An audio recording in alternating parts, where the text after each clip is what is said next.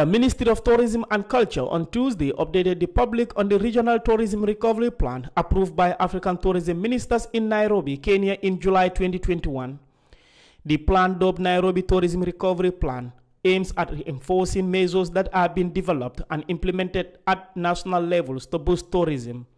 Speaking at a press conference, Honorable Hamad Nkeba, Minister of Tourism and Culture, gives the number of flights getting in and out of Banjul. The Ministry of Tourism and Culture is pleased to inform the gathering of the latest flight operations to the Gambia, in which TUI Netherlands started its operation on the 19th of February with a Boeing 737-800 series after 2 years of absence due to COVID-19 pandemic. They will operate all year round, and plans are on the way to increase TUI group flights frequencies to 12 flights per week from 2022 to 2023 winter season. 6 flights from Holland, 2 flights from Belgium, 4 flights from the United Kingdom. Destination Gambia currently receives 53 flights per week at the Banjul International Airport. Chartered flights are 16 flights. Scheduled flights are 37 flights per week, respectively. The chartered flight includes Corendon 3 flights a week, TUI UK 4 flights a week, Gambia Experience 2 flights a week, TUI Holland 2 flights a week, TAP Portugal 3 flights a week, Violin 2 flights a week, and hopefully Rainbow will be flying once a week from Poland. We are working on that. We are also working on trying to get back Binta Canaria. Discussions are on the way. There are financial requirements they've put before us, and we are trying to see how we can work it out. He states that his ministry and the Gambia Tourism Board will continue working with stakeholders to promote the tourism industry. Friends for us. The Ministry of Tourism and Culture and the Gambia Tourism Board will continue to work with its tourism stakeholders towards restoring more confidence and tourism growth for Destination Gambia that can translate into more flights and visitors to Destination Gambia. In the same vein, other achievement of the Ministry of Tourism and Culture are that the ministry, in collaboration with the Gambia Tourism Board, had coordinated on several occasions vaccination campaign and exercises in various locations in the tourism development area for employees of the tourism industry to be vaccinated in order to boost customer confidence on Destination Gambia as a safe travel. Minister Ba adds that in collaboration with other stakeholders, his ministry would organize a national festival to commemorate the 200th anniversary of arrival of free slaves in the 18th century. Yes. For the National Center for Arts and Culture, the NCAC, with support from the Ministry of Tourism, Gambia Tourism Board, has continued to financially support the successful organization of festival in the past 2 months. Alone, close to 10 festivals and more are coming.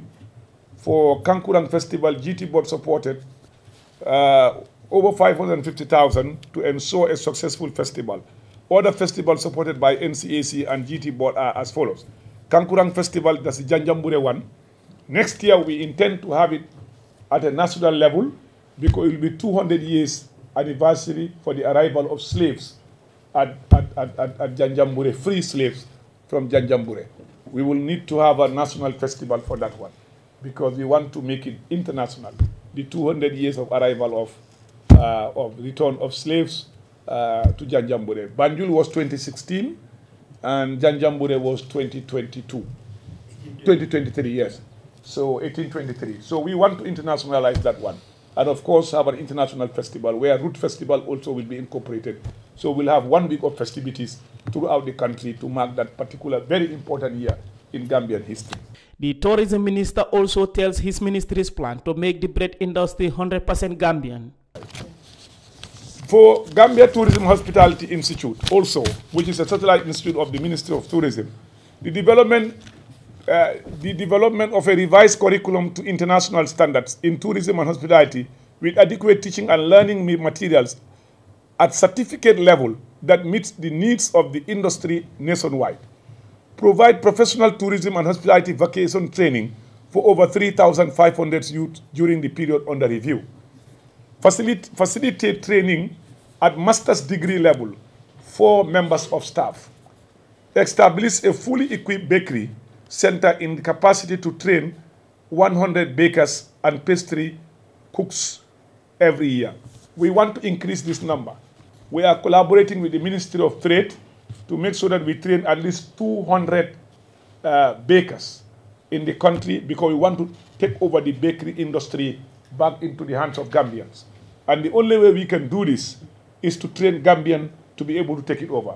We've started that with 100 Gambians. We want to increase that. We are collaborating with the Ministry of Trade so that young Gambians can be trained to be bakers, and we start baking our own bread, our own Gambian bread, and not foreigners baking our bread. And that's one of our key objectives as a ministry, and we are working on that as we speak.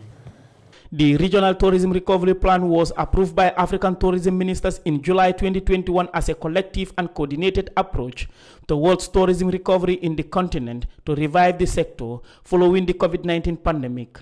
Reporting for Kerr, Fatou, I am Landin Cisse.